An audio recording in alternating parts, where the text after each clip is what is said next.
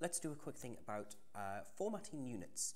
So in chemistry, we often use moles per decimeter cubed, and you will type it out like that, and then maybe highlight this and put it as superscript, either like ctrl-shift equals or the superscript button.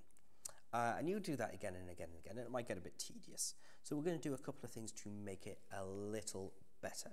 So first of all, I'm going to fix that minus sign. I'm going to write dm space dash 3. If I put a space in the end there, it becomes an M dash. And I'm doing that just because I'm on a laptop keyboard. If you do control and the minus key on your number pad, it'll insert that for you. So I've got that in, and I'm going to superscript that. That sounds great, but what if I'm just going to type in another, well, let's copy some words in. So what you might sometimes see is this thing breaks across the line, and that's actually quite difficult to stop.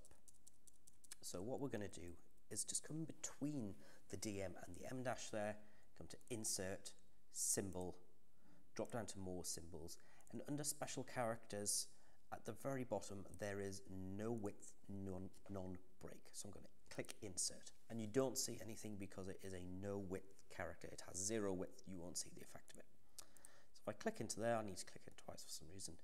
I can insert another one. And it doesn't look like anything is there, but I press Ctrl-Shift-8 or Ctrl**, I can see those characters appear. So that is also available if you click the Hide and Show Characters button. So there it is, DM cubed, and then if I do this, it all stays together as one block. Now that is a bit awkward to keep putting in. So what I'm going to do is highlight all of those characters. You can see those no width characters involved there because I had to tap an extra couple of times. And I'm going to type Alt-T-A, and that gets my autocorrect options.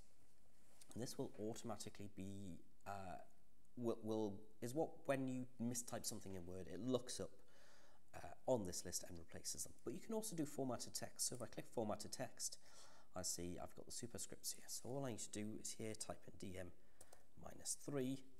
I've already got a few of these like dm cubed in there, and then add that. Okay, that. Now if I type dm -3, automatically formats it. I've also got several other ones. I think I have meters per second.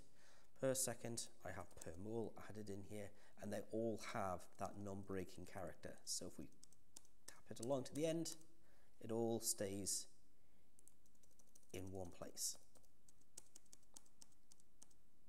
Ooh, except for that one. Maybe I'll fix that one in a moment.